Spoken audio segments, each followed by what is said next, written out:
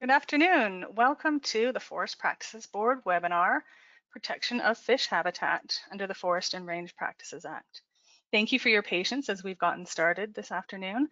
We're having a little bit of technical difficulties that we're going to work through. Hopefully we get it right for you. My name is Sky. I'll be moderating today's event. I'm the Executive Operations Coordinator for the Forest Practices Board. I'm hosting this webinar on the traditional territory of the Lekwungen-speaking people of the Esquimalt and Songhees nations. As a guest, I recognize the importance of their historical relationship with the land that continues to this day. In a moment, I will introduce you to our panelists and the team that worked on this project. First, I would briefly like to run through the flow of today's webinar.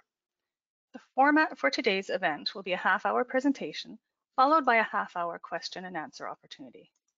The questions for a question and answer portion will be gathered from you, our audience, using a thought exchange platform. I've just displayed a QR code and the web address to take you to the exchange. If you have a smart device at hand, just open the camera, focus on that code, and it will take you to the exchange. Alternately, you can type the web address displayed, tejoin.com, into your browser and enter that 9-digit ID when prompted to get to the same exchange. Once there, you'll see our conversation prompt asking you to pose your questions. Your questions remain anonymous, as do your rankings of others' questions. When you're done entering questions, you will be given the opportunity to rate the questions of your fellow attendees on a scale of 1 to 5 stars. Doing this will help me direct our panelists to those questions of greatest importance to you. You may choose to keep it open during the presentation so that you continue to pose questions and rate the questions posed by others. I will display this QR code and a web address a couple of more times during today's presentation.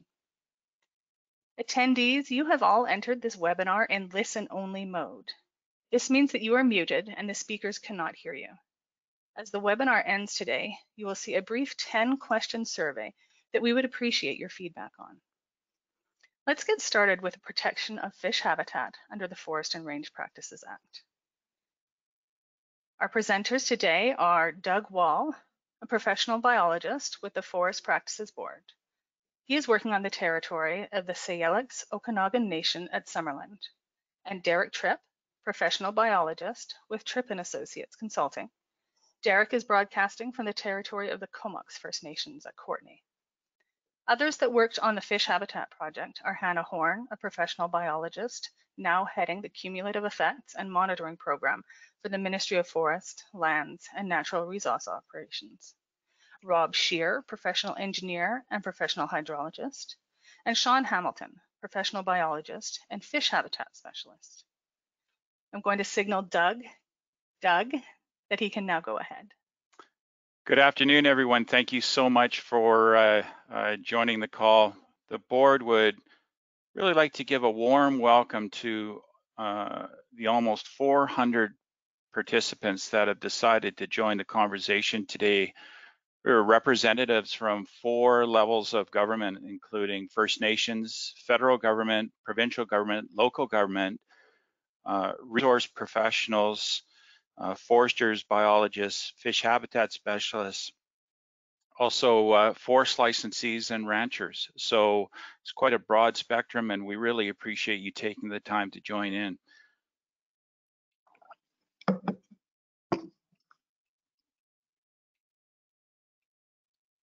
So first, I'm just going to give a brief overview of the Fish Habitat Project. You may have recalled in July of 2018, the board published the first of a 2-part report on conserving fish habitat under FRPA, or the Forest and Range Practices Act. And that first piece dealt with really the governance, is government's approach to protection of fish habitat on the forest and range land base. But also we looked at input from a broad spectrum of resource professionals about issues or concerns they had that are occurring on the ground or around planning for protection of fish habitat. The second piece is what we're talking about today, is part 2, is really about looking at taking the issues of concern or the areas of concern from the part 1 report and what we found on the ground. And I'm going to give you a brief overview of how we went about that. But first, I just want to share, it's a bit of a spoiler alert. It's the board's perspective really on the findings of the Part 2 investigation. And that perspective is really the need for a new culture of good sediment management. Derek's going to talk about the results of sediment issues into streams and fish habitat. And at the strategic level, again, that the new culture of good sediment management, not only for the protection of fish habitat, but also the protection of drinking water, where the board in its previous investigations has identified that as an issue, again, from sediment being deposited from roads into streams. Okay, so what we look at, again, all of the real detail of the approach is in the report. We looked at 5 case studies. Obviously, we couldn't be looking broadly over British Columbia, so we took a case study approach. In those 5 watersheds, 2 are fishery-sensitive watersheds. That's a designation under the Forest and Range Practices Act to apply special management because there's a recognition of high-value fish habitat. We seem to have lost audio from Doug. Derek, I'm going to ask you to take over at this point.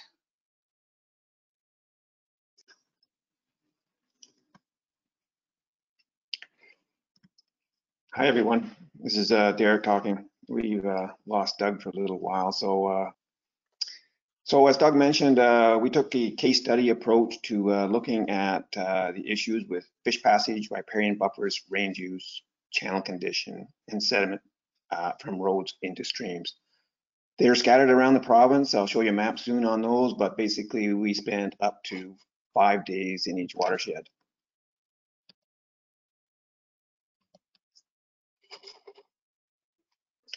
Here's a map showing the distribution of the 5 watersheds. They range in the north from the Owen watershed, which is right beside Houston. Then moving clockwise, we go down to Woodjam Creek by tributary the Horsefly Drainage near Horsefly.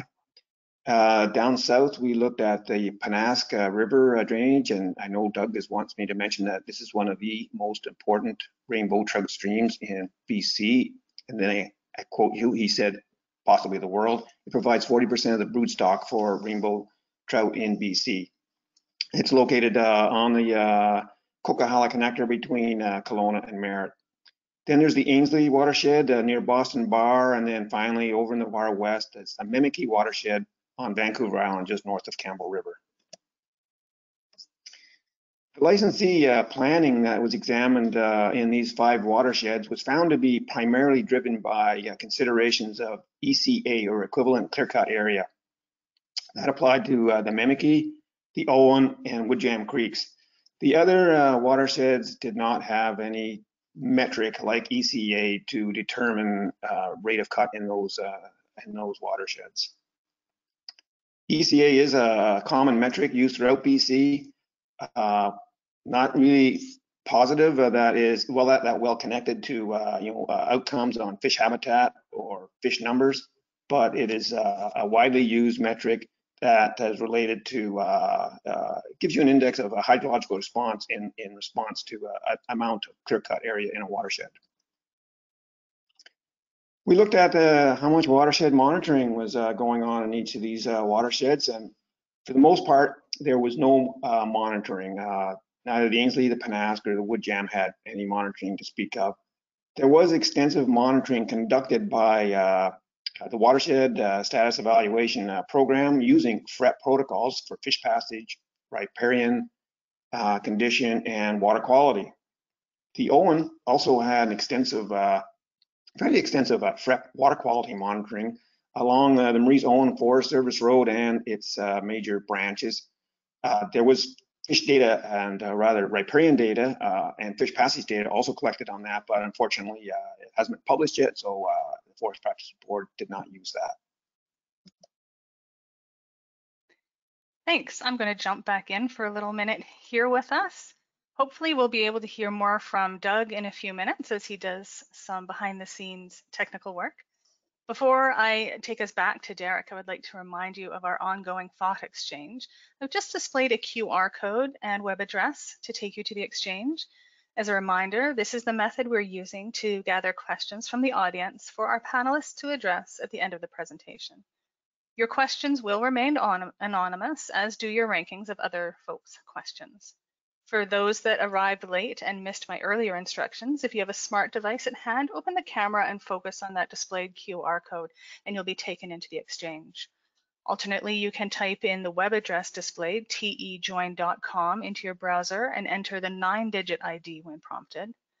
You may choose to keep it open during the remainder of the presentation so that you can continue to pose questions and rate the questions posed by others. I will display this QR code and web address one more time at the end of our panelists' presentations. One last reminder before I turn things over to Derek. As this webinar ends today, you'll see a brief 10-question survey that we would appreciate your feedback on. If you missed the opportunity to complete that survey today, you'll get a chance to access it through the follow-up email that you will receive in the next few days. Okay, thank you, Sky. And regrets to Doug for missing out on the webinar right now. As was mentioned earlier, I'm going to go through the results now of the investigation, the field investigation part that is, and I'm going to cover all of those 5 elements, looking at fish passage, riparian condition, range use, channel condition, and finally ending with probably the most important part, sediment off of roads into streams.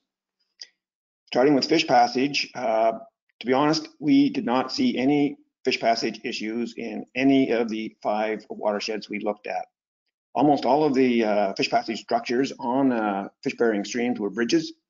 The few culverts we looked at were considered passable. The only possible culverts that we thought might be a problem were actually on pre-1995 roads, older roads. And I think there was one other culvert on a identified fish stream that when we looked at turned out to be a non-fish stream that had just been defaulted to fish on the basis of gradient. Okay, well here's what I just said about the risks of fish passage. They were low in all of the 5 watersheds. So really a good story, a good result, and it indicates that in the province we do have a pretty good process and culture for identifying fish streams and ensuring that fish passage up those streams is adequate. Now, the next element of the investigation dealt with riparian buffers. What you're looking at here in this slide is the riparian buffer on the Pennask River. This buffer was actually part of a provincial park, and so it varied from anywhere 175 meters to 500 meters wide on each side. Obviously, the stream is well protected with those kinds of buffers. What we found on the other 4 drainages was that licensees are actually leaving more timber than they're legally required, which is only riparian reserve zones on S1, S2, and S3 streams. In almost every case, I would say they left not only the riparian reserve zone, but also the riparian management zone, which is another 20 meters of timber tacked on to the reserve zone to protect it, primarily from wind throw.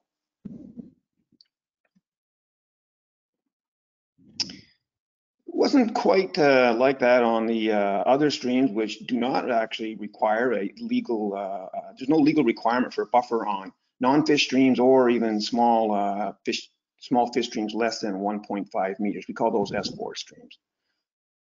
But what we did see was actually there was at least some attempt to have some retention on most of the streams. Now our investigation was focused, to be honest, on the larger fish streams and the fish habitat. And we didn't look as much at non-fish bearing streams, particularly small non-fish bearing streams. But what we did notice is that while those were protected, if the stream was located not on the edge of the block, but actually in the middle of the block, that's invariably where we saw some issues. And as you can see in this slide right here in the on right now, it was primarily because of wind throw in high-risk wind throw prone areas right in the middle of a cut block. So there's still some, management work needs to be done to protect small streams if we're going to leave any kinds of buffers on them. You can go 2 ways on that. You can go wider which is of course uses up protects more timber. But you can also go narrower by just being a lot more selective about the harvesting, taking wind throw prone trees. I've seen this done by several divisions in BC, and it can be a very effective approach. Overall, we gave a low risk rating to 4 of the 5 watersheds. The only watershed that got a moderate rating was the Owen, and that was because of the wind throw we observed on a couple of small streams where they had left buffers on mid-block stream. Range use. The picture on the left is a section of Woodjam Creek where cattle had trampled the banks extensively, trampled the channel bed as well, and through decades of overgrazing the area, pretty much eliminated much of the riparian vegetation along 300 meters of the channel. The picture on the right, that map you see, the section of Woodjam Creek that's outlined in red is the affected area, so that's about 300 meters. During this investigation, board personnel met with the rancher and local range staff, and they decided to build an exclusion fence around that whole area. That's what you see, that yellow line is starting from the rancher's private property, which is all fenced, up in the right-hand corner, and it goes all the way around that affected area. Range use, like the results on fish passage and riparian condition were actually pretty good. Woodjam, obviously, we gave it a moderate rating because of that damage we saw on that 300 meters. There were a couple of other locations on smaller streams at road crossings where there was road damage as well. But overall, the rest of the watersheds did not really show any damage due to range use. Now, in all fairness, Ainsley doesn't have any range use. The Mimiki has very limited range use. It's just a horse use permit. The Owen and the Pennask had more, and again, we didn't really see the degree of impacts on the streams that we saw on Woodjam Creek, and for that reason, we give it a low rating. Channel condition.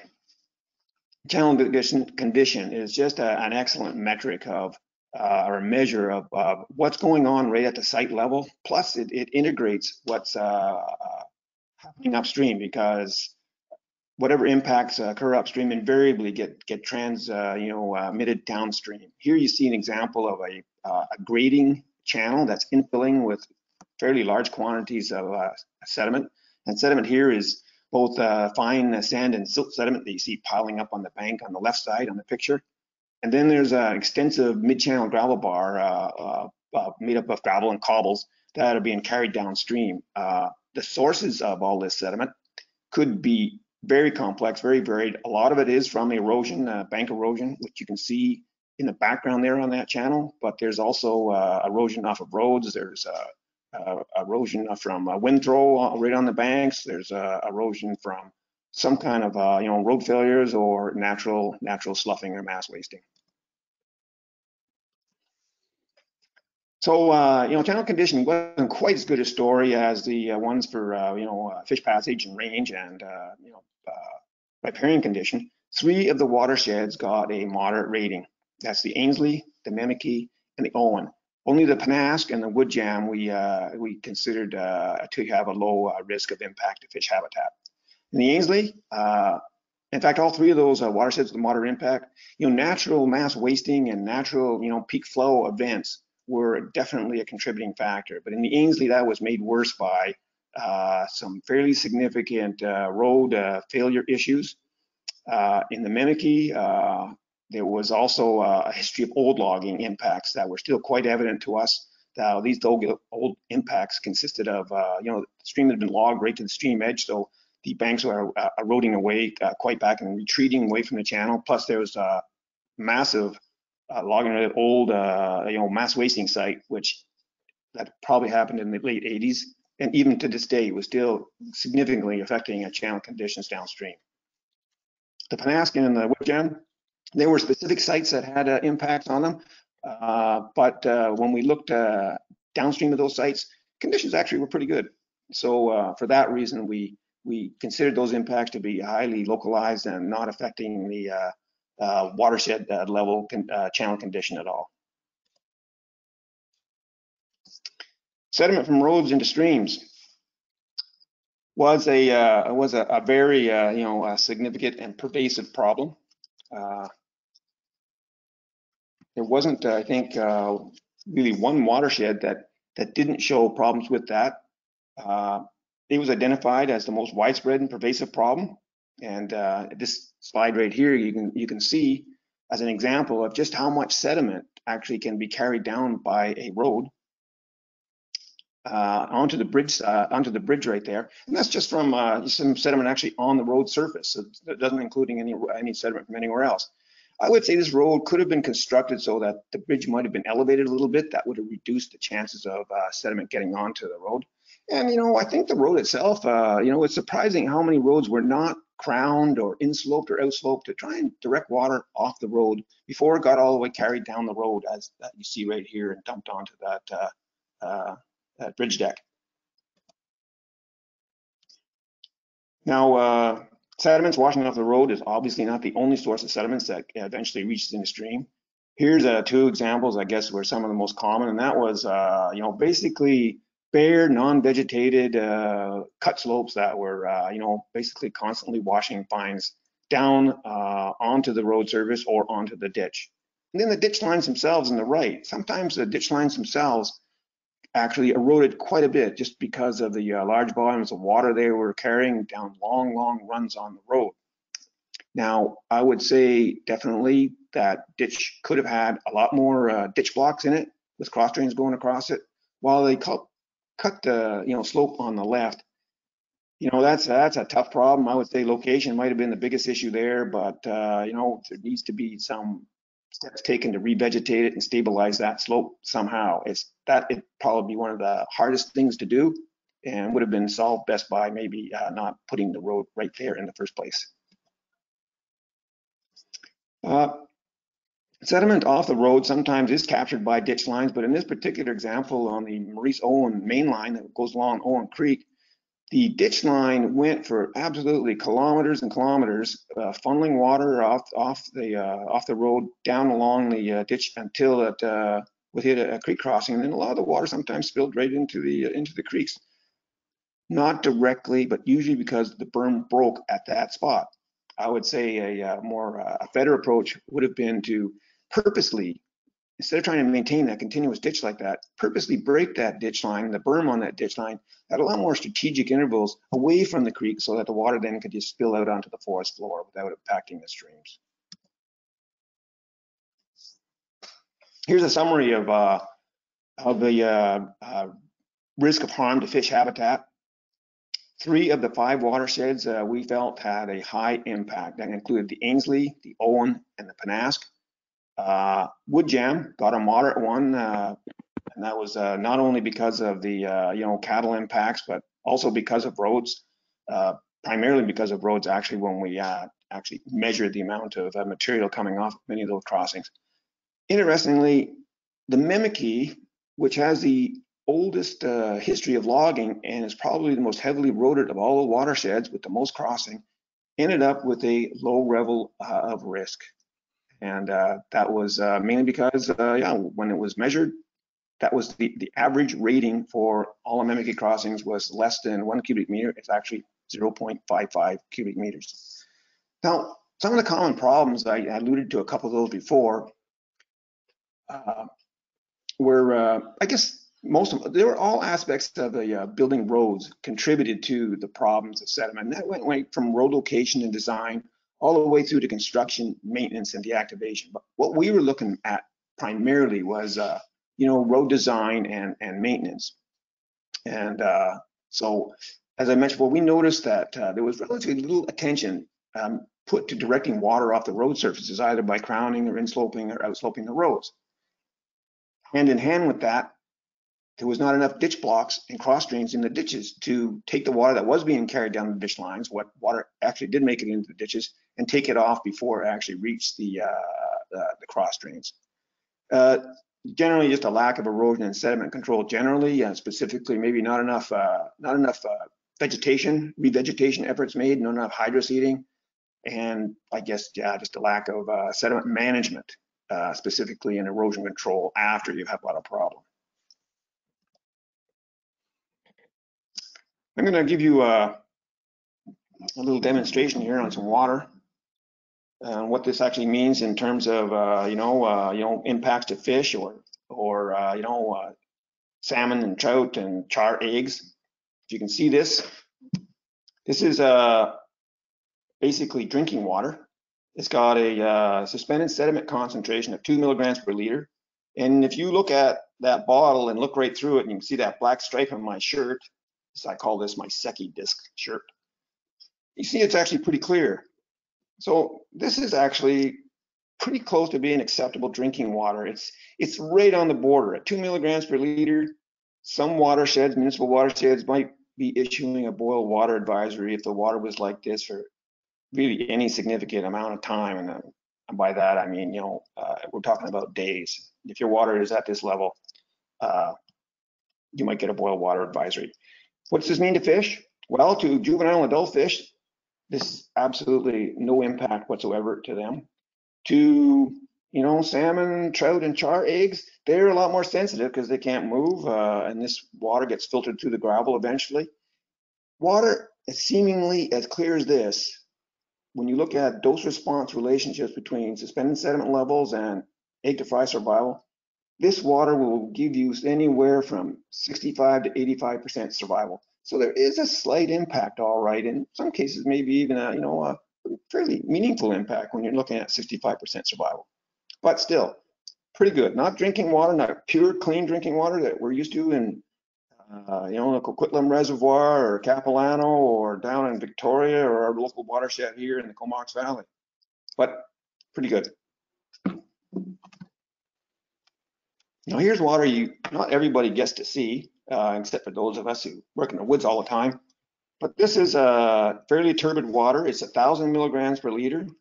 If you look at my shirt, you can't see the black line at all on my white shirt. Very, very turbid. This is what you see on roads or running down the ditches when during rainfall periods or major runoff periods. Maybe it's short term because it's only happening during the rain, but it is a fairly significant amount of water, turbid or sediment being introduced into streams when you have this level of sedimentation, suspended sediments. What's it mean to fish? Well, fish exposed to this for a couple of days would be considered moderate to severe impairment. Now, there'd be no fish killed in this, but they're definitely impaired in terms of feeding behavior, growth, stress hormones, gill function. They do not thrive in this type of water at all. Now, salmon, trout, and char eggs exposed to this for 2 days, you'd have 0% survival. All of the eggs, according to dose-response relationships, will not survive.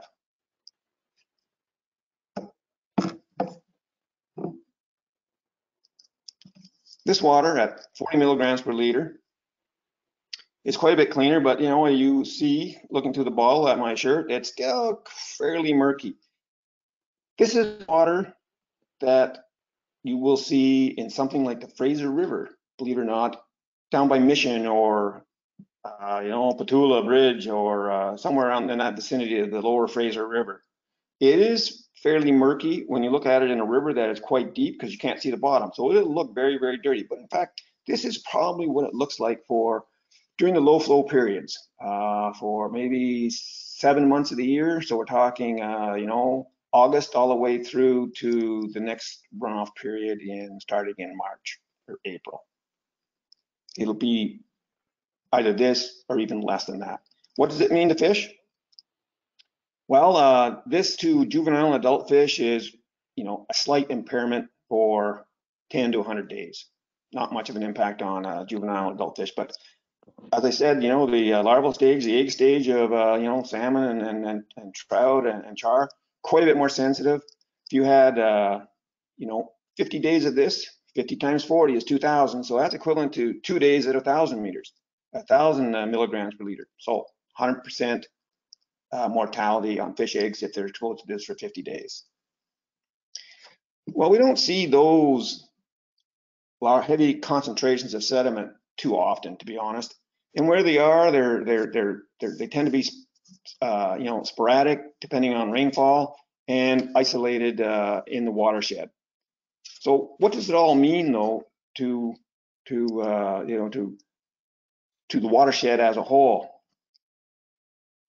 This was nice, clear drinking water, as I said, and we said survival in this kind of water would be, say, I said 65 to 85%. This is a concentration that we can expect in a watershed like the Mimiki, which had a low rating, down where a lot of salmon, chum salmon, pink salmon, coho salmon eggs are deposited in the lower Mimiki River. 4 milligrams a liter is the average concentration. I calculated that by just taking the total amount of sediment produced at the roads based on the data collected with the water quality effectiveness evaluation, and I divided that by the total amount of water that actually flows down the Mimiki during that egg incubation period. And this is the number I get. It's 4 milligrams per liter for the egg incubation period in the winter, 150 days. Egg to fry survival in this type of water, we're down to 40%, 40 to 45%. So that's, for this water alone, that's a 25% reduction. Now the Mimiki actually got a low rating. And compared to the province, it does a lot better than most other areas. As I said, I think 15% of the samples in the Mimiki River were rated at moderate to high. Now, the FRPA provincial water quality data will tell you that 30% of the sites have a moderate, high, or very high rating. So these results that we got on the sediment roads, completely agree with the FRPA water quality results that have been telling us for years that there's actually quite a few sites with substantial sediment being introduced into the crossings. Now, I think that information. Can I go back to that slide just briefly? Anyway, it doesn't. You can. I'll bring that back for you. Okay. This is a summary slide on sediment from roads into streams. When you look at that slide and you think about what the FRPA water quality data is saying, that should send off some significant alarm bells. And I wonder though if it really does, because we've heard about sediment-related impacts for so long that we might be tone deaf to those to that issue. Now I wonder if we accept that this is the cost of doing business, that the problem is not really that serious. I've heard a lot of people say, well, Derek, you can't make an omelet without breaking a few eggs. But I think that ship has sailed. Those days are long past. We're not talking about one omelet or a few eggs anymore. There are over 650,000 kilometers of gravel road in BC, and probably close to that number of stream crossings. That alone should make us step back and think, well, how are we really impacting fish with this large amounts of sediment on a very sensitive stage of their life history, specifically the larval stages of salmon and trout and char when they're in the gravel. I think I'm going to stop right there and move on. Doug, would you like to take over now? Okay, I'm back. I want to apologize to all the participants for that technical hiccup. I can assure you the team was online at 12:30 and everything was a go. And then as soon as after it went to broadcast. So again, I apologize. And thank you again for everyone that joined us. If you remember at the beginning of the presentation, I talked about that strategic message from the board about the need for a new culture of good sediment management from forest roads into streams. Derek talked a fair bit about why this is important because we're dealing with fish. We're talking about other aquatic life that are impacted. We're talking about the importance of clean drinking water. And so given, and Derek also talked about the results for the other elements we looked at, and in each of the watershed, there was at least one element that was affecting or potentially affecting fish habitat. We've really narrowed it down because you saw the results of sediment from roads into streams, that really is the key challenge on the ground. There's planning issues, monitoring issues, but things that are on the ground or the issues on the ground, it's really about sediment from roads into streams. And in support of that strategic message around a good culture of sediment management, the board made 2 recommendations to government. And one is to have a clear and enforceable requirement in the Forest and Range Practices Act to minimize sediment from roads into streams. And the second, which is equally as important, is that government update guidance and training on erosion and sediment control. So we've got long-standing best management practices dating back to the early 1980s on straightforward measures such as road design and location, erosion and sediment control strategies to minimize the amount of sediment entering streams. Okay.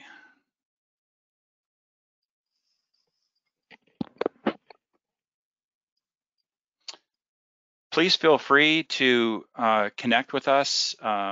You can talk to me directly or email me directly and call me at the number below. You may want to make a note of that now, or you'll be able to watch the recording and go to that end of it and see the contact information, and also connect with the board. And on our website, you can subscribe to board reports. And that way, all the reports and newsletters that we produce will come to you automatically. Skye? Thank you very much, Doug and Derek. You're welcome. Thank you very much. I am going to advance us to the QR code one more time. Hopefully you can see me in a moment. I am going to give you a few more seconds to get in there and rank your questions. We've seen some great questions come up. Expect some great questions there from the thought exchange. I'm seeing 120 people have participated, so I'm looking forward to those. While we give a few more moments for those, I'm going to start with a couple of initial questions here. Doug, what else is the Forest Practices Board doing to improve fish habitat? Well, the board is the watchdog of sound forest and range practices on Crown land, and as a routine in doing our compliance audits, which we are required to do, so that's compliance with the Forest and Range Practices Act, and of course the Wildfire Act, we routinely consider or examine how well forest and range practices have protected fish habitat, but also in our investigations, that's special investigation and complaint investigation, where we receive and investigate complaints from the member of the public or other organizations. Some from time to time, they also include elements around fish habitat protection. So we're watching out for ongoing for government's progress in and effectiveness in managing protection of fish habitat on the forest and range land base, as well as reporting those out to the public and to government. Thanks, Doug. Derek, I'm going to pose this next question to you. Are there things that could improve sediment management that I can do now? You bet you can. I'd do 2 things right now. Right now, I would go to the FRPA website and find your data on water quality for your patch, your territory, and see what those results are, see where those sites are actually located, so that you can go out and get a sense of, you know, what they're talking about. The second thing I'd do is I'd get that water quality effectiveness evaluation protocol, and I'd read it and learn it, and then start actually going out and measuring that sediment yourself. That way you will get a real good appreciation of what kind of issues we're talking about right now. I guess the third thing would be then to expand that. Once you've learned a lot more, you can come up with a plan. But you're going to learn these things right from the get-go. As soon as you get that water quality data from FREP, and you go out in the field and look at those sites and you read that water quality thing, you're going to start learning things that you could have done or you can do right now. That's what I would do right now. Thanks very much, Derek. Just for listeners, the FREP that Derek was referring to is the Forest and Range Evaluation Program.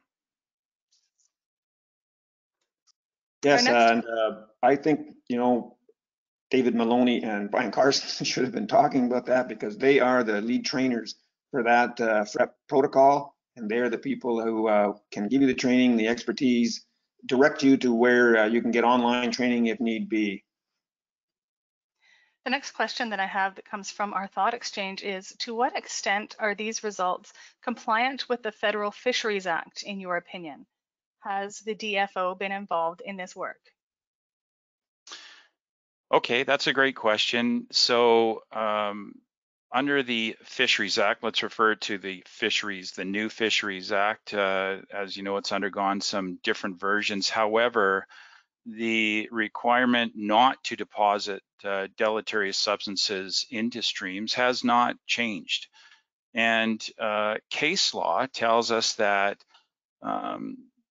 what is required is the substance that is deposited into streams cannot be deleterious. It does not have to be deposited into a stream into quantities that are deleterious to fish. So it's no longer required to show that it had a deleterious effect, and sediment is a deleterious substance.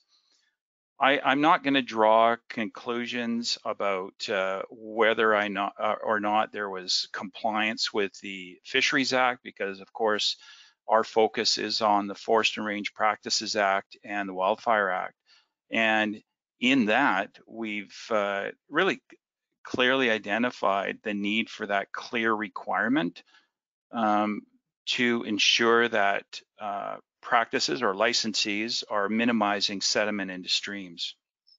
So I won't draw an opinion sort of whether or not licensees are in compliance with the Fisheries Act, because that is not a piece of legislation that we specifically deal with. And I will leave that to the Department of Fisheries and Oceans to handle that question. Thank you, Doug. I'm going to move on to our next highest ranked question. Could you go over the existing sedimentation prevention regulations that currently exist in the Forest and Range Practices Act? Okay, so one of the challenges that we pointed out is, in our view, in the board's view, FRPA intended to, through a variety of different sections in the regulation, specifically the Forest Planning and Practices Regulation, there's some obligations around sediment management for Section 59 protection of drinking water, but there is a test of whether or not the substance is harmful to human health, and that's an issue in itself. There's road rehab, rehabilitation requirements, and where we found the gap, though, and specifically, is around requirements for ongoing maintenance. So Section 57 is the primary fish habitat protection requirement. And our view of that requirement really limits the management or the requirement to prevent or minimize sediment into streams as part of the ongoing road maintenance obligations. So perhaps it was an unintended oversight of in FRPA that, in our view, it missed that core requirement around road maintenance, and that is where we identified when we were on the ground as the key issue affecting fish habitat in the 5 watersheds, except for the Memiki that we went into. Thanks very much, Doug. I'm going to take us to another one down our list. Is ECA being used as an assessment method? Well, that's another great. Sorry, I just had it move on my screen there. I'm going to highlight it for you. Is ECA being used as an assessment method for the watershed, or a trigger for more detailed assessment? Okay, well, that is a really good question. And hydrologists tell us that ECA, which is equivalent clear-cut area. It's a proportion of the forested area of the watershed that has reached hydrologic recovery. And ECA appears in a number of orders for fishery-sensitive watersheds where there's been a threshold established around 25 or 30% of ECA. And at that point, then harvesting can't continue. But hydrologists tell us that ECA is one of many factors that tell us or inform us about watershed condition. ECA just on its own is not a good indicator of watershed condition. And moreover, what is really linking or missing in a straightforward or simple ECA calculation is the linkage between the amount of harvesting and roads and the road density in the watershed and issues around protection of fish habitat. So again, on its own, in my view and the board's view, not a good indicator of the condition of the watershed. There's multiple factors that need to be considered. We have an interesting one come up on our list here. Why is monitoring not mandatory? Well, that's a good question as well. So in the FRPA construct or the model of FRPA, you have pillars around plans and practices, compliance and enforcement, and practices on the ground. And underlying that, there are the foundational elements of professional reliance and effectiveness monitoring. So you can see a good sort of process of description of that in the board's report on the Forest and Range Evaluation Program, where the professional reliance and effectiveness monitoring pieces are meant to inform the pillars. So we don't see legal requirements for monitoring in the legislation. Perhaps that might be appropriate. I'm not really sure. I don't have an opinion on whether or not monitoring should be a legal requirement, but I will say this, that monitoring is absolutely essential in this continuous improvement model of the Forest and Range Practices Act. So without the monitoring, government does not know whether or not its objectives on the land base are being achieved. Thank you, Doug.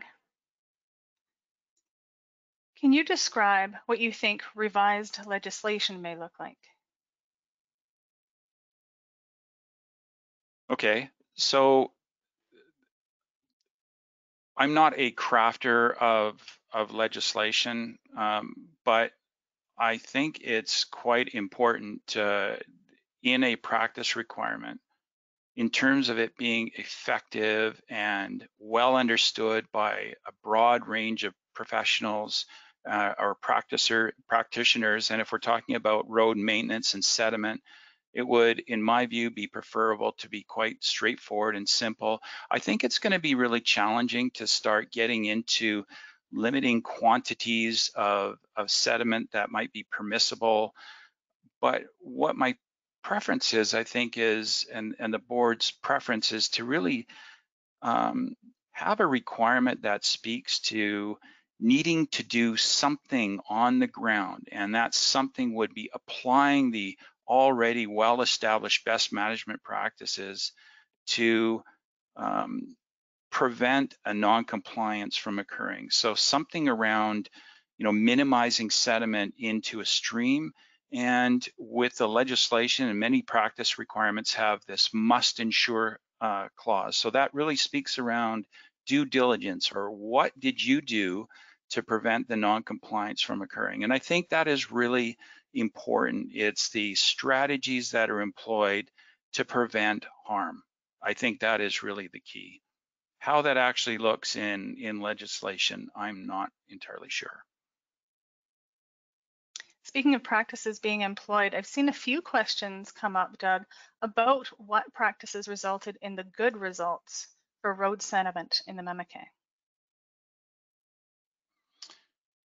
Derek, why don't you give us a description of your observations in the Memaké? Sure, no problem. In the Mimikey, the assessment of the work was actually done by Brian Carson, and he's better to speak to this. He can better speak to this than me. But 50 sites looked at, only 8 of them were actually rated as a moderate to high risk. The majority of the sites were actually in the low or very low category, and they were there for all sorts of reasons. First of all, they were not challenged with a lot of very difficult material to work with. The soils in the Mimikey are relatively thin compared to obviously other parts of the province. They're stony. They're not. They don't. A lot of fines don't constitute a big portion of the soils in that area. Having said that, there is extensive use of elevated bridges. A lot of the bridge approaches were elevated, and so that water running down the road would actually fall off the road into the ditches before it got anywhere near the road crossing. These are bridges. Elsewhere, whenever they had just cross drains or culverts on these smaller streams, they made extensive use of strategic berms along there to direct water down the road, and then they were punched out into the side away from the stream. And that actually had a fairly significant significant effect on reducing sedimentation. It was my impression looking at these other watersheds that maintenance was actually more of an ongoing process, especially where there was active logging. The roads there were, they struck me as being well built. They were always crowned. There was always some sort of sloping on them, so the water ran off one way or the other. So those were kind of like the things that really, stuck out. Where they did have problems, it was invariably on very, very long runs of a road, where it just was problematic to try and kick off the water into forested areas because maybe the road was paralleling the main stems or main streams a little too closely. So the amount of forest you had available for reducing sedimentation was more limited. So that was a challenge. It's always going to be a challenge in steep country where you don't have a lot of options of where to put the road, and sometimes the buffering capacity of that riparian area might be fairly limited. And once you have sediment entrained in a channel, that channel can then go on and form a brand new stream, and the sediment never gets a chance to settle out. It's not going into the forest anymore. Specifically, it's actually just formed its own channel and heading down into the next tributary. Yeah, that's I think those were the main reasons why the Mimikey ended up with such a good rating. A little bit of luck based on terrain, but also a fairly good maintenance program, and the design on the bridges and the main culvert crossings as well was taken into account, and water was really the chances of water getting into the streams directly that way was minimized. I'm going to pose one last question before we run out of our time today. I have other jurisdictions use road erosion models at the watershed scale that use LIDAR-derived DEMs to manage road-related sediment. Can BC do the same? I'm completely unfamiliar with using a LIDAR around sediment management, Sky. Derek?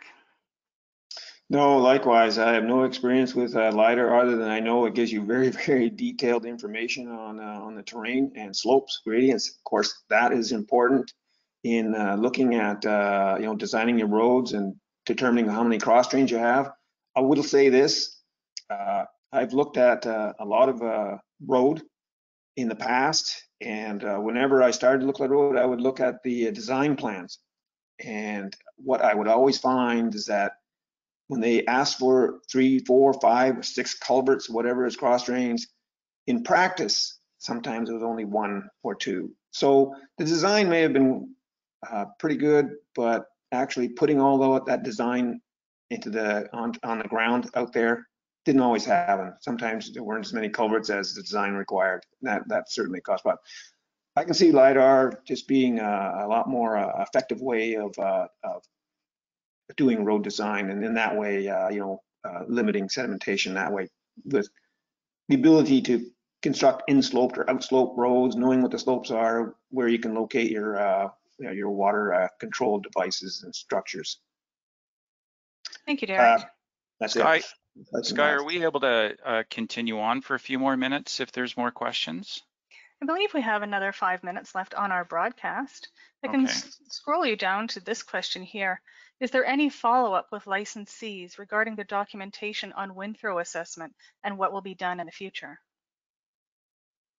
Right, so the Forest and Range Evaluation Program, as they conduct fish riparian assessments, as Derek has done many of those, an element of that assessment is looking at the causal factors affecting the condition of the channel. And part of that, windthrow has been a factor in I think it's around 10% or so of the sites that have been assessed. And also there's ongoing research into windthrow and trials on the ground on how to mitigate or how to reduce the risk of windthrow. And I will say it's a tricky situation to really understand wind patterns in watersheds that you might be working in. It's a challenge, and it's an opportunity certainly that we identified for improvement. And I think government and licensees are taking action on to try and figure that out as best as they can and where those risks are the highest. Thanks very much, Doug. I saw another question here that I thought you might be able to cover just before we finish. What were the selection criteria for the 5 case studies? Okay, so obviously we wanted watersheds that were important fish habitat, and to do that we consulted widely with Ministry of Forest, Lands and Natural Resource Operations staff around the regions in the province. We also consulted with First Nations. We wanted to have some of the watersheds identified as a fishery sensitive watershed. That was really about seeing, was there any significant differences in management in watersheds that were a fishery sensitive watershed? But importantly, we wanted current forest and range activities ongoing in those watersheds. So the report, you'll see all of the selection criteria that were used to select those watersheds. Thank you, Doug. That concludes our available time today. There are plenty of more good questions in that exchange that we haven't had a chance to get to, and the team will explore options for answering those for you. In your questionnaire at the end of this broadcast, one of the questions is if you'd like to see a follow-up where we answer more of those questions. A last reminder about that, please pop in and do that survey as it shows up. If you don't get to it today, it will come in your follow-up email. So thank you everybody for joining us for the protection of fish habitat under the Forest and Range Practices Act with the Forest Practices Board. Bye-bye. See you later.